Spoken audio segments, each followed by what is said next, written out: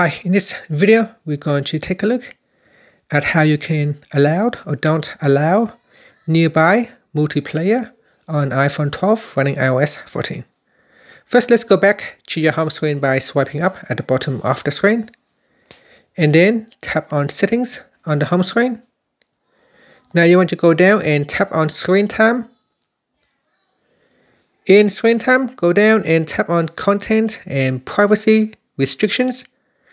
Next, tap on Content Restrictions, and in here we need to enter the screen time passcode. Next, you want to swipe down to the Game Center section, and then tap on Nearby Multiplayer. From here, you can choose Allow or Don't Allow. Select one of the options, and then tap on the back here at the top to go back to your settings menu, or swipe up to go back to your home screen. And that's it. Thank you for watching this video. Please subscribe to my channel for more videos.